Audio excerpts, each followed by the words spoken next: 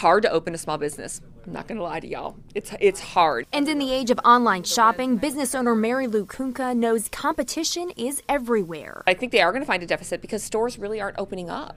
Small businesses aren't opening up like they used to. A deficit the city of Hoover is facing after city leaders learn projected expenses are going up faster than revenue, a problem blamed on the so-called Amazon effect of online shopping instead of in-store spending. I think we have a very good business-minded council, a very good mayor who's willing to work with the council for a solution that will keep us from being in living hand-to-mouth, if you will. In a meeting Monday night, Hoover's mayor said he wants to get the council and community involved in finding the solution so the city doesn't dip into its reserves to pay the bills. Our community expects fiscal responsibility.